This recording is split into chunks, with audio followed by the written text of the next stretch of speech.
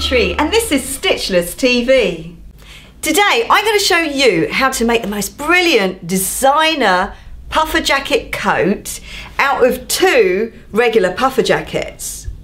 Now what we do is we get one puffer jacket that actually fits us or is of the fit of how you want it to be, and then we get another puffer jacket as big as we can, and that's all about using it for the material. You also need some ribbing. Now, you know I love ribbing. I've got this jumper, and it's a bit boring, it doesn't suit me, but it's got this fantastic, lovely ribbed edge on it. So I'm going to use that to put it around the arch of the jacket, just to sort of accentuate that curve and finish it off. What happens is, the jacket that fits us is the upper part of the coat, and we cut this arch, keeping the zip of the jacket coming all the way around in an arch at the back, coming all the way around, and then that big jacket that I said we use as material, we basically just fill the space at the bottom. Try on the jacket that you've bought that actually fits you, because you have to try and locate how far up the back your curve is going to be. And then I'm going to gradually bring it all the way down the front. I'm cutting across the pocket here, that doesn't matter. And I want to keep the zip. So I'm going to finish about an inch away from the front here. So I've already measured mine. So I'm going to make a little mark with my pink chalk, draw a sort of arch shape coming from the centre back, coming around. If I lick the chalk, it seems to work a bit better. Now remember, we're going to cut across this pocket, don't worry about it. And we need to finish about an inch away from all our poppers and zips and stuff like that at the front, because we need enough to grab when we stitch it to the bottom half. It's that time, we're cutting into a ready-made garment, and I feel really nervous, but I know it's going to be fantastic. Now when you cut it, really make sure that the lining is flat, everything is flat before you cut through. So here we go. Oh, I hate doing that. So we're going to go all the way through that pocket. Keep going, just keep going until we meet the centre back. And then to make sure that it's all symmetrical, we do that trick where we just flip it over so we get exactly the same shape on the other side. Make sure everything is totally flat, and then I'm not even going to draw it out, I'm just going to start cutting. So you end up with something like this. To keep the lining and the jacket together, we're just going to do a zigzag stay stitch. Make sure that you've got your lining in the correct position with the actual puffer jacket and everything all tucked in. When you do your zigzag, make sure it's all together and just work your way around the arch. So come to this pocket now. I have to push them all back into their original position, hold the lining, and then just do my zigzag. So as you can see, we've zigzagged the edges, and that was just to keep everything all together because it's easier to manage. Now I don't like a messy edge, so I'm just going to trim off all these bits that are sticking out. Kind of looks really cool like this. Now what I usually do is, you see this fullness here? I don't know if you can see on this one. I don't like it sticking out quite that much. So usually what I do is I just kind of gather it in a little bit. Just in this little middle area here, I can use the biggest stitch on my sewing machine and gather it up, or I can just sort of hand pleat it like that, which might be a bit more flattering. I'm just using D on the mini JR, I'm just using straight stitch now, and I'm not going to gather it because it's hardly anything. So I'm just going to fold a pleat towards me and stitch, and then I'll probably fold one that's going to be in the middle. I don't want to overdo it though. And stitch, and squeeze it underneath, and then I've got one more little fold to do. Do they look symmetrical? Yeah, kind of. So So that will be enough. So it should look like this. So decide how wide you want your ribbing to be. Now remember, if you come and look here, the ribbing is going to go, it can go all the way around and down, or you can just have it so it just stops at the side. It's up to you. You can design it however you want. But for my one, I want it to come all the way around. So mine, I'm going to have it about 3.5 inches wide. So my jumper that I don't want anymore, on the hem where it's got the nice finished off edge, I'm going to roughly cut 3.5 inch strip. Now if you can, sometimes on these jumpers they're just sort of stitched together and then they have a nice raw edge in there. So if you can, try and unpick that little side seam just on one of the side seams. So look, if you are able to unpick it, you get this nice raw edge, which is really good. But if you're not successful in unpicking, because sometimes they make it so complicated, then you just need to do a little roll hem back, and you can hand sew it, which would be neater, or you can just stay stitch it with a straight stitch. We need to know where the middle of our ribbing is, but because we've got the other side of the jumper, the seam there, so we know that that is the middle. We also need to know where the middle of our jacket is and our arch. So in order to do that, I'm just folding it over, I'm matching up the side seams, folding it over, and I'll put a little mark on here so I know where the middle is. Now, you don't know how long your ribbing is going to be, so start on one side of the jacket. Start on one side of the jacket and put the middle of your ribbing right sides together with your jacket and start stretching it, because you have to stretch this ribbing, and go down and just see what the fit is like. Now I can see that mine is that much too long, so rather than taking it away from this lovely raw edge, I'm going to take that much away from where our center seam is.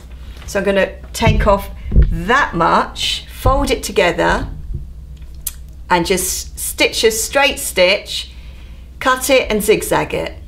So I'm using D, a straight stitch, going backwards and forwards to close off the seam. I'm going to go straight down in the well of one of the ribbed bits so it's not so obvious.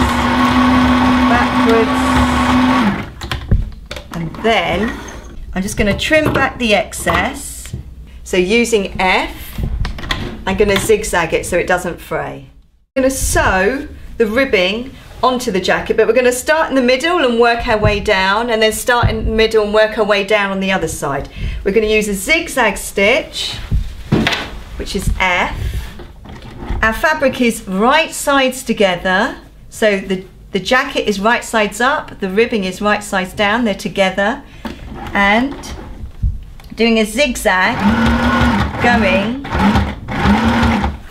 along the edge. Now I'm matching up the edge of the ribbing with the edge of the jacket, and I'm stretching it as I go. That's very important. And as I go along, as if you don't have enough to think about, I'm checking how much stretch I need to do by taking it right to the end, and then I'm going to hold it somewhere so I can see how much stretch, and keep sewing. So always keep checking that your ribbing is going to fit and match up with the edge. So you can see, look, the ribbing's like that when it's not stretched. We've got that much slack in the actual jacket, but if I pull it, it fits. Look how professional that looks. So I'm going to do the same on the other side, but because we're doing the other side, we have to turn it over, because we always have the bulk of our fabric to the left when we sew. So coming towards the end, make sure it exactly matches up and carry on doing your zigzag. Got to go backwards and forwards a couple of times just to hold it into place. So this is what we've got so far, which is really good. Just like this, you could just stop at this stage.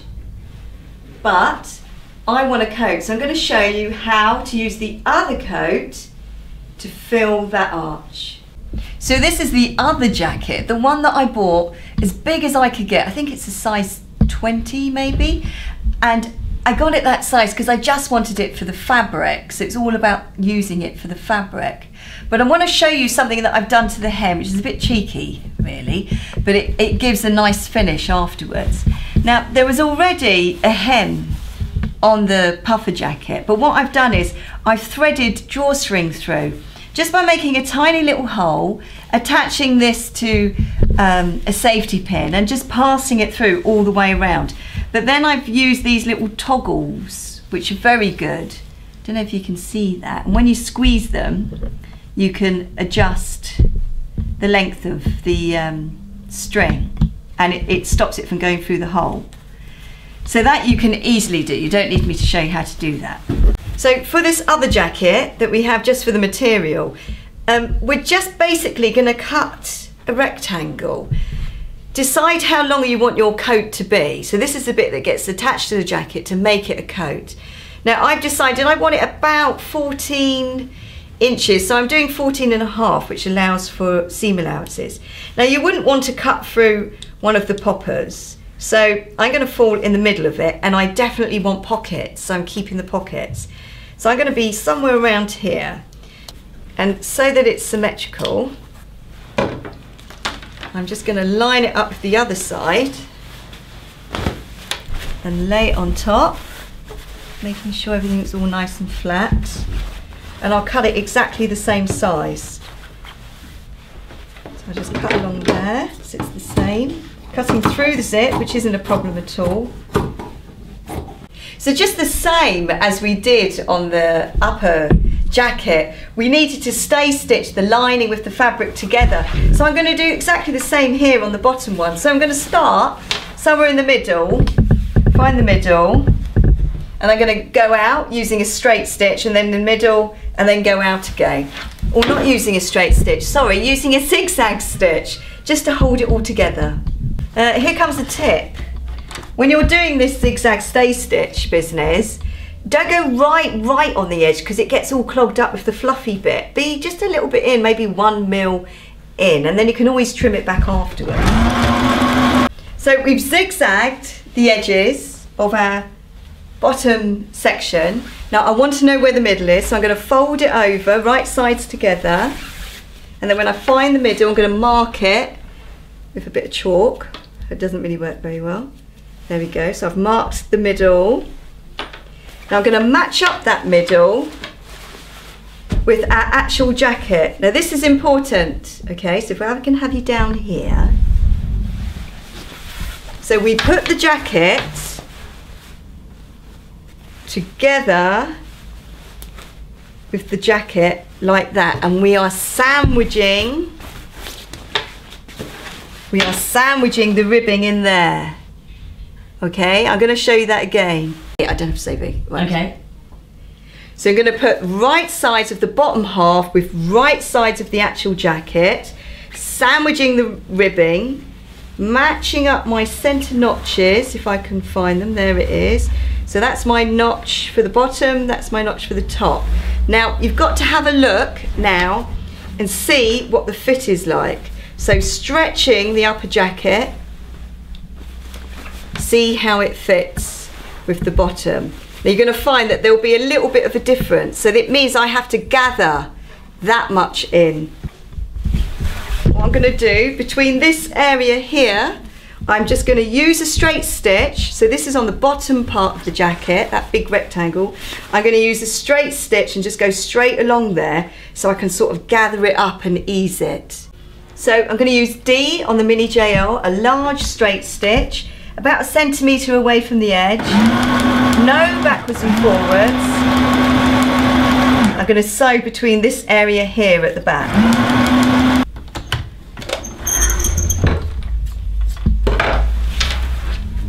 And then just pulling one thread, not both. That's your thing. Okay, so tell me.